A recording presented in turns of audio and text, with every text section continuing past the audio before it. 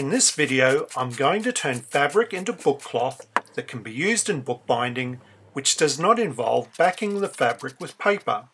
In the first video on bookcloth, I described the properties of bookcloth as making the fabric stiff enough to be manipulated, cut and folded, and that stops adhesive striking through to the outside surface. I also said there were optional characteristics, such as some sort of protective coating on the fabric that makes some combination of hard wearing, able to be cleaned or protected from dirt, and resistance to water and moisture. Finally, for some applications, the resulting bookcloth might need to accept hot foil. In the first video, the stiffness and impermeability were provided by a backing of paper, but this does not provide any surface protection or allow a natural fibre fabric to accept foil. According to Tomlinson and Masters, the first reasonably successful cloth covering material specifically made for bookbinding in the 1820s was a bleached and dyed cotton filled with coloured starch and calendared. This video will use roughly this technique, looking at 3 different filling materials. Instead of calendering, we will let the material dry on a waterproof barrier. I also won't use coloured starch, and this will be saved for yet another video on bookcloth where decorative techniques will be explored. I've seen videos by other people who use glass to make this type of bookcloth. I've found that often the resulting material is so well adhered to the glass that it is destroyed in removing it. I've found some thick plastic films to be excellent for this purpose.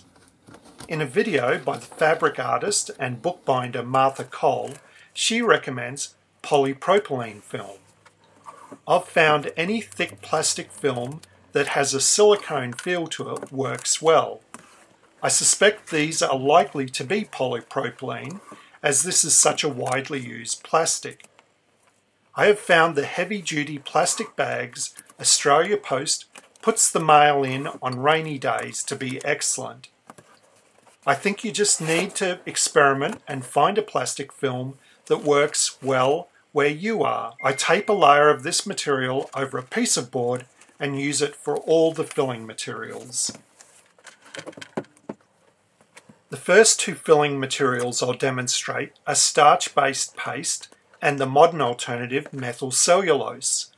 I think refined starch paste would be best used rather than wheat flour paste, as the exposed dry paste will likely yellow with age, as explained in the wheat flour paste video.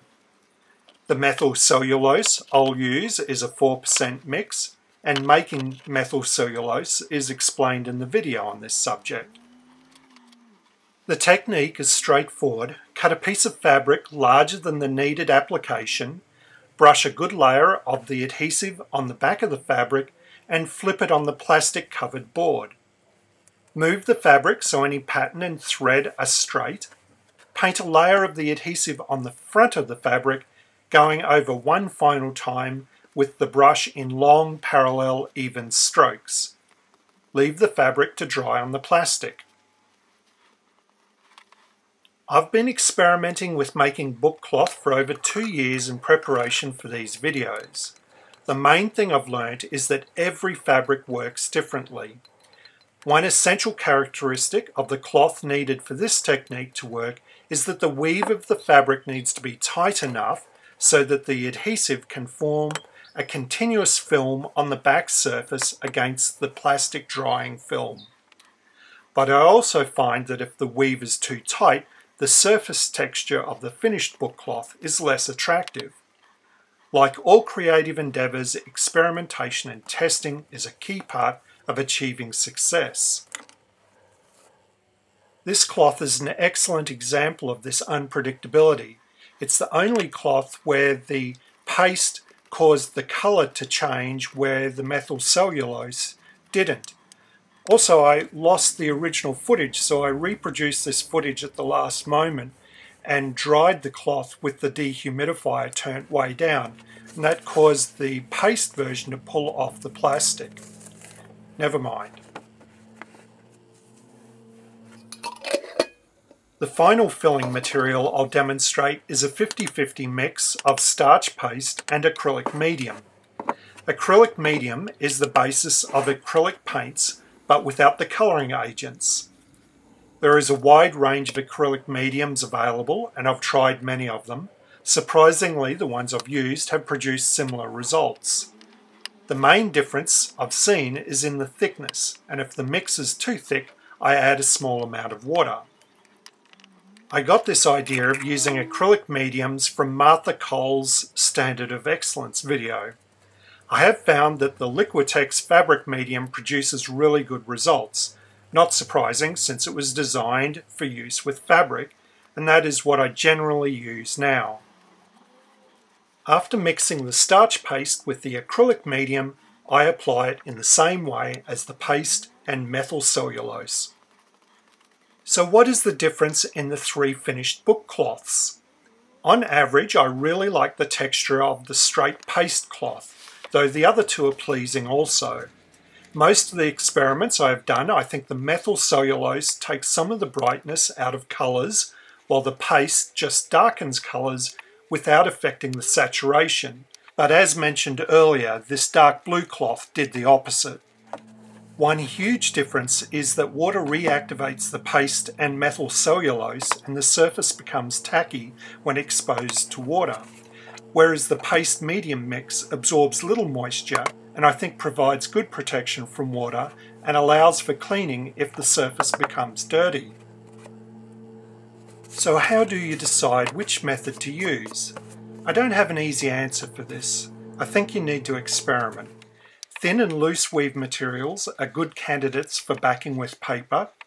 If you have a fabric with an interesting surface sheen or texture, I'd try starch paste. And if you want added protection and want to use hot foil, I'd use acrylic medium paste mix.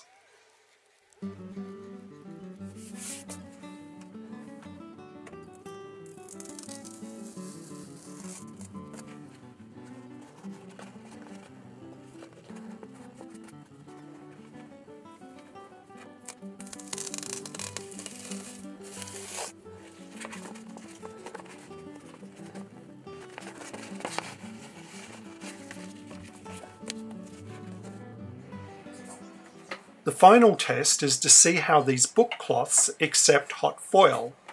I have found after about half a dozen experiments that all the cloths that I've made using the paste medium mix have accepted hot foil very well.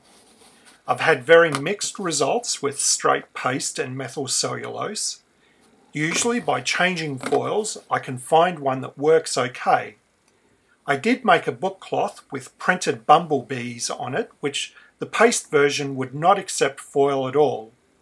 If you need to use foil, I'd recommend the paste medium mix. Otherwise, you just need to experiment. I hope you've found something useful in these videos on making your own book cloth. As always, I really appreciate you hitting the big thumbs up button. If you're able to and would like to, you can support me on Patreon, and the details are in the description below. If you want to be notified of my future videos, please hit the subscribe button and ring the bell. Hope everyone's staying safe. Until next time, cheerio.